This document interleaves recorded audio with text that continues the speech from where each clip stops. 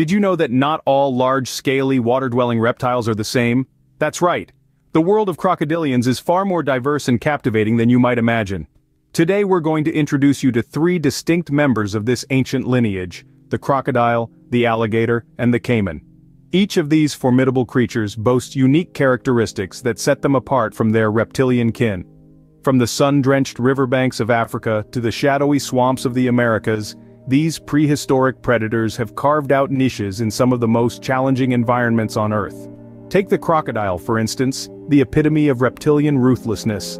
Known for their elongated V-shaped snouts and a daunting set of teeth that remain visible even when their mouths are closed, crocodiles are a force to be reckoned with in their aquatic domains. Then we have the alligator, a creature of the New and Old World. With their broader U-shaped snouts and an upper jaw that conveniently hides their teeth when their mouths are shut, alligators are a bit more discreet about their dental assets, yet no less intimidating. And finally, the caiman. These smaller yet equally captivating crocodilians are native to Central and South America. They sport a head shape that's a unique blend of their crocodile and alligator cousins, along with some spectacular osteoderms, bony plates, adorning their bodies, making them a sight to behold. Each of these reptiles has evolved to master their environment, exhibiting an intriguing blend of power, cunning, and adaptability. They're not just survivors, they're symbols of evolutionary success, a testament to the relentless march of natural selection. But what is it that truly differentiates a crocodile from an alligator, or a caiman from a crocodile? Is it just about the shape of their snouts or the visibility of their teeth, or is there more to the story? Get ready to delve deeper as we unravel the mysteries behind these fascinating creatures, uncover the secrets of their anatomy, explore their diverse habitats, delve into their behaviors, and trace their evolutionary lineage. It's time to decode the reptilian riddle. First, let's decode the physical differences among these reptilian giants. The anatomy of crocodiles, alligators, and caimans reveals unique adaptations honed over millions of years. Although they might look similar at first glance, each species has its own distinct features. Starting with the snout, crocodiles boast a V-shaped snout that's long and pointed. This design is perfect for a diet that includes a variety of prey, from fish to large mammals. Alligators, on the other hand, have a broader U-shaped snout, ideal for crushing the shells of turtles and crustaceans. And then, there are the caimans with their characteristically blunt and short snouts, a design that's great for nabbing smaller prey in their South American homes. Next, let's talk about teeth. Crocodiles have a fourth tooth in their lower jaw that is larger than the rest and visibly sticks out when their mouths are closed. In contrast, the teeth of alligators are neatly tucked away, invisible when the mouth is shut. Caimans also have concealed teeth, but their dental structure is more similar to that of the crocodile. Size is another distinguishing factor. Generally speaking, crocodiles are the largest, capable of reaching up to 20 feet or more. Alligators are slightly smaller, with the biggest recorded at about 19 feet. Caimans are the smallest of the trio, with the largest species, the black caiman, reaching up to 15 feet. These differences in anatomy aren't just for show, they reflect the diverse lifestyles and habitats of these reptiles. A crocodile's narrow V-shaped snout enables it to swiftly slice through water while hunting. An alligator's broader snout provides the power needed to crush hard-shelled prey. Caimans, with their compact snouts, are adept at snapping up smaller, more elusive prey. Understanding these physical distinctions can help us identify these reptiles in the wild. So, the next time you see a large, scaly creature lounging on a riverbank, take a closer look. Is it a crocodile, an alligator, or a caiman? Now, you'll know. Now, where can we find these scaly inhabitants in the world? Crocodiles, alligators, and caimans, these fascinating creatures are found across the globe, each preferring a unique habitat that suits their lifestyle and physical adaptations. Let's start our journey with the crocodiles, the most widespread of the three. From the scorching landscapes of Africa's Nile River to the tropical backwaters of northern Australia, these creatures have adapted to a wide range of environments. These environments include freshwater rivers and lakes, as well as brackish waters where the river meets the sea. Next, we have the alligators, primarily residents of two regions: the southeastern United States and the Yangtze River in China. The American alligator is a familiar sight in the swamps and marshlands of states like Florida and Louisiana, while the Chinese alligator prefers the freshwater environments of the Yangtze River basin. Finally, caimans call the tropical regions of Central and South America home.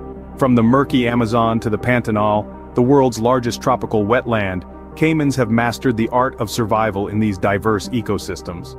They are comfortable in a variety of water bodies, from slow-moving rivers and swamps to mangrove shorelines and even man-made reservoirs.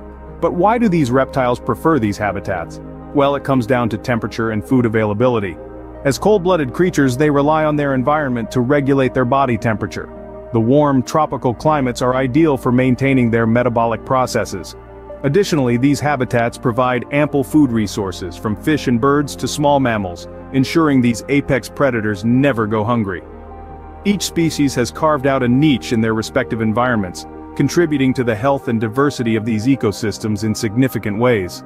They are expert hunters, scavengers, and even architects, digging deep holes in riverbanks that provide water for other species during dry periods.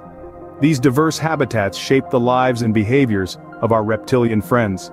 From the Nile's crocodiles to the alligators of the Everglades and the caimans of the Amazon, each creature has found its place in the world, a testament to the remarkable adaptability and resilience of these ancient predators.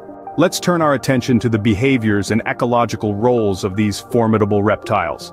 Crocodiles, alligators, and caimans may share a common ancestry, but their behaviors and ecological roles are as distinct as their physical characteristics. Let's take a closer look. Crocodiles are known for their opportunistic feeding habits. They are apex predators and will consume anything that crosses their path, from fish and birds to larger mammals. This diverse diet helps maintain balance in their ecosystems by controlling the population of various species. Alligators, on the other hand, are more selective eaters. They prefer a diet of smaller prey, primarily fish and invertebrates. However, they won't shy away from larger prey when the opportunity presents itself.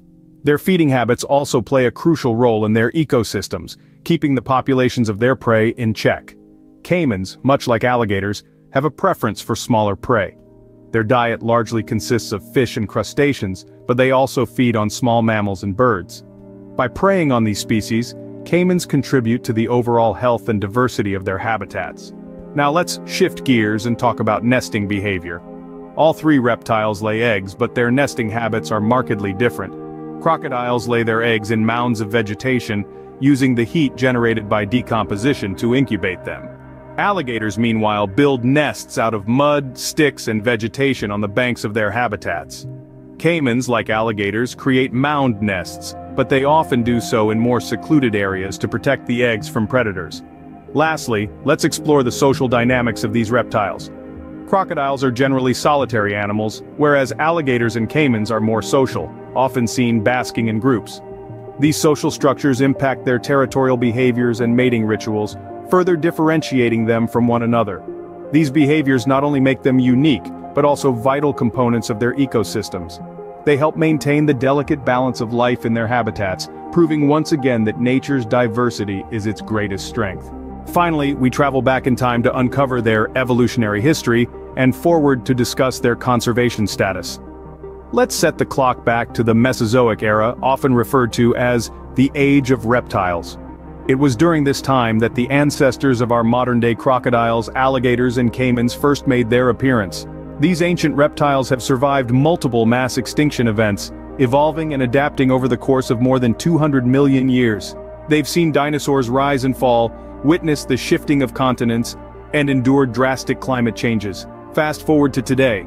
Our crocodilians have evolved into apex predators, perfectly adapted to their various habitats.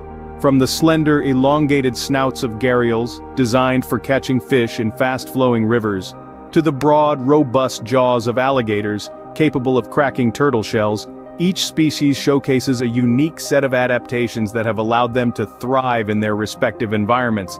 But the march of evolution doesn't guarantee survival in the face of human-induced threats. Habitat loss, pollution, poaching, and human-wildlife conflict pose real and immediate challenges to these extraordinary reptiles. Crocodiles, for instance, are hunted for their skin, which is used in fashion and luxury goods. Caimans, on the other hand, face habitat loss due to deforestation and urbanization.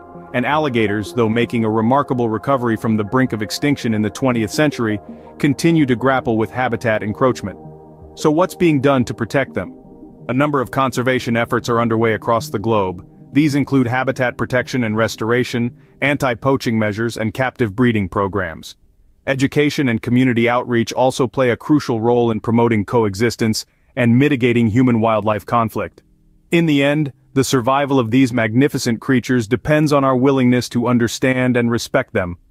The more we learn about their unique characteristics, behaviors, and ecological roles, the better equipped we'll be to ensure their continued existence. Remember, understanding and respect for these creatures can help ensure their survival for future generations.